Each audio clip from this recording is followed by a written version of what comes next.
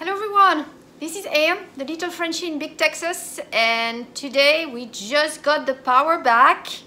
So this was like party time. I got a hot shower. It was so good. But yeah, it's the second day with pretty much no power during the day and no water. We were definitely ready for the water. We got plenty at home, but the power was a bit of another issue, especially when it's that cold outside. Monday went down to minus 11 Celsius, which is not much in Fahrenheit. It's like 10, I think 11. So pretty cold for here, like an unusual temperature, I would say. Today was a tiny bit better. It only got down to 32, 31, so just below freezing. Much better. And here is my heater, my stove. That's all I had pretty much, and we got a gas chimney as well upstairs, but that's what we had. But what I want to share with you is how I cared for our chickens, because the way we do, we start our chickens here, mostly in the garage. We've got heat lamps, we got incubators, so they're all good, and once they have feathers and grow, they go to the farm in the country. But until then, they are here, and without feathers, they cannot stay warm.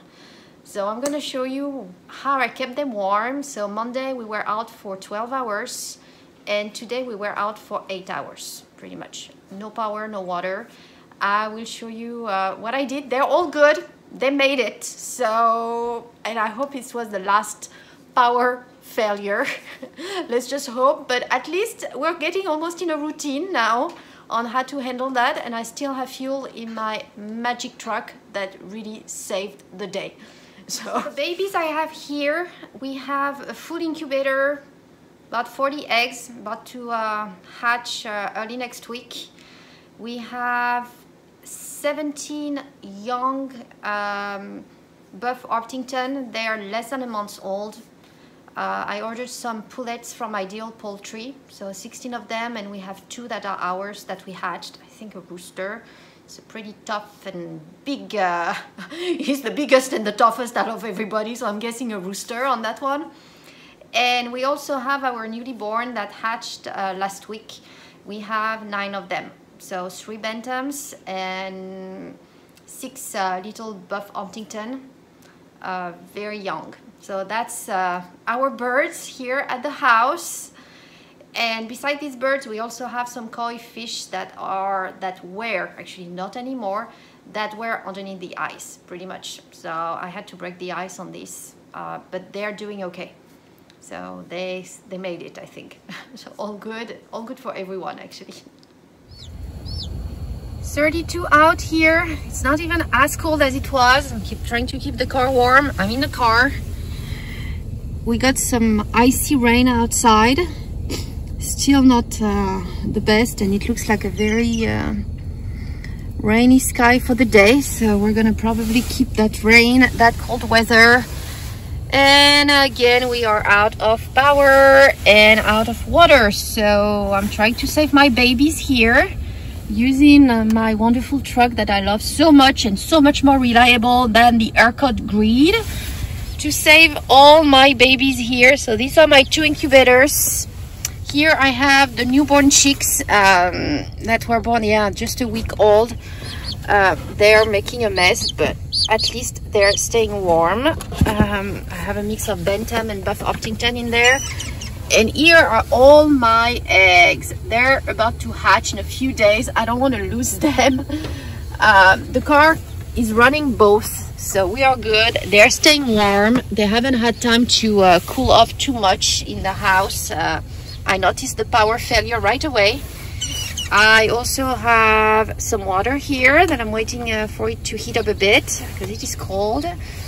And I'm gonna try to keep them moist and hydrated, and bring some food in the car for these little ones. As you can see, it's pretty moist already here. They made a mess. They had water, they just spilled it. It's a mess in that incubator, but they're warm and surviving. And here we are low on water. I need to probably add some.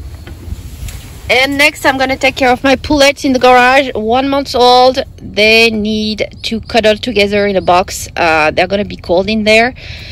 So heading to the garage and gonna put the pullets in the house and try to keep them warm. And hopefully it is going to clear up. Gosh, the car feels warm. That car has a magical thing, which is a heated wheel, steering wheel, and that feels so good on my hands. Yeah, even the tires. Yes, I know you're low. Everything is low and not working. Yeah. It's 32. It's not that cold, actually. We've been much, much colder. This is not that cold today. Let's take care of the rest of the house now that you guys are all warm and set in the car. And here is my shoey box with my I have 15 pullets I ordered from Ideal Poultry. That was a month ago, so they're starting to have a bit of feathers, but I didn't want to risk it given it's still freezing temperature in the garage. I put them in the box, and we have 2 that are ours from the incubator, about the same age, maybe a few days older, but that's it. So just give them some food and water. They were all sleeping warm in there. It's gonna be, I guess, a sleeping day for them. They want to eat the box. Look at that one. It's trying desperately to eat the box. Did not understand the food was behind her. Come on, you got food. I'll leave it there for 15 minutes. You better eat, and then I'm gonna close the box. I have a cat in the house, and I locked up the cat, but yeah, I saw him. He was trying to get inside. This little predator feels like there's something good and interesting in the box. So I need to keep them safe, warm, fed. Please, power, come back on. No, don't even try to escape. You're in there for your safety. You're my rooster. I'm sure one of our own egg is a rooster. He's just twice as big as the others and really not the same attitude.